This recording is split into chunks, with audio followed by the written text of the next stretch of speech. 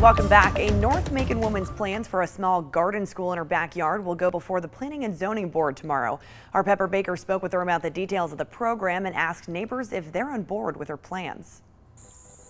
I wanted to create the garden school to create a class or a place that parents could take their kids and immerse them in nature. Brittany Milledgeville is starting a new endeavor in her life, teaching young kids about the great outdoors.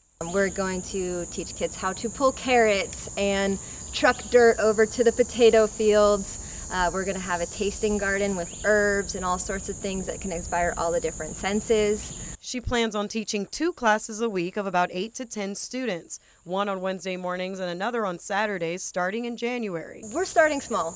We're going to have a class for 1 to 5-year-olds with their parents, and then we're also hoping to offer one class to primary age kids, so 5 to 10-year-olds. Milledgeville started plans for the school last April. She submitted her application into the Planning and Zoning Board, but the sign in her yard has raised some concerns in the neighborhood. I spoke with some neighbors who didn't want to be on camera, but one of their major concerns was whether the school was going to bring in traffic along this road. But Milledgeville says she's keeping the class size small, so it shouldn't be a problem. The primary kids will likely have 6 to 8 kids. We'll have around 8 children for the mommy and me.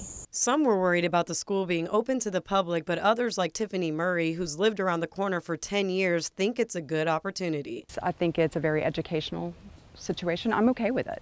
I don't have a problem with it. I think it's really constructive and good for children in the community and for parents.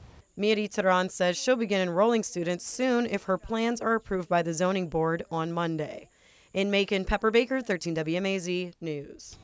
The owner says classes will cost about $15 per child and there will be a discount for siblings.